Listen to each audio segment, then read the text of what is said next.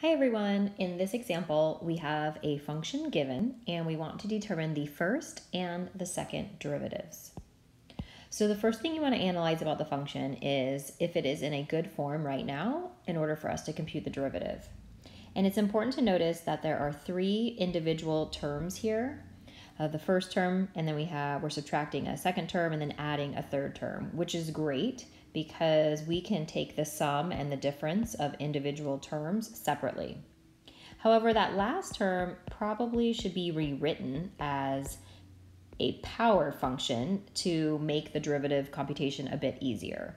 So the fifth root of x squared will be rewritten as x to the 2/5 power. And I did that because we want to be able to use the power rule, which applies to x raised to a power of n, and the derivative of x to the nth power will be n times x raised to the n minus 1 power.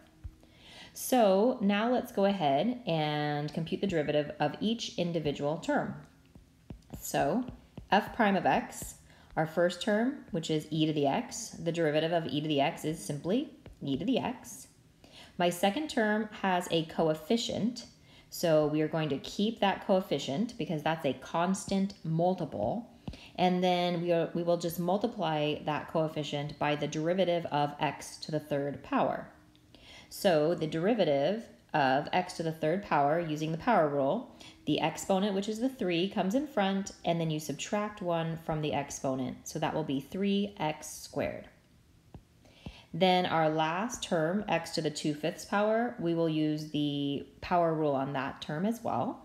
The exponent comes in front, which is 2/5, and then we have to subtract 1. Just be careful with your fractions. Remember, 2/5 minus 1 is really 2/5 minus 5/5, which will leave us with negative 3/5 for the exponent. Now let's simplify, and we'll have our simplified form of our first derivative. E to the x minus 6x to the second power plus 2/5 x to the negative 3/5 power. So here's our first derivative, and then we will use our first derivative to find our second derivative.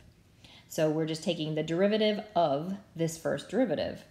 It's still in a good form because we see it has 3 terms, and we'll just compute the derivative of each term individually again.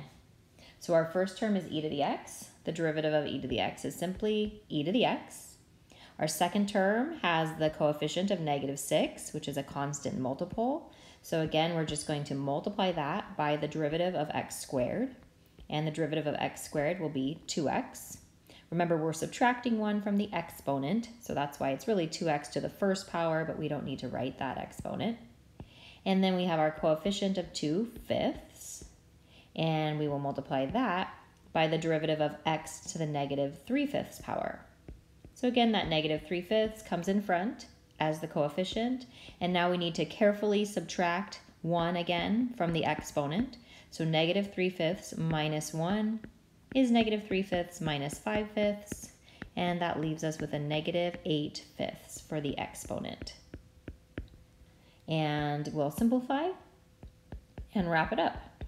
So our second derivative will be e to the x minus 12x minus 6/25 x raised to the negative 8/5 power.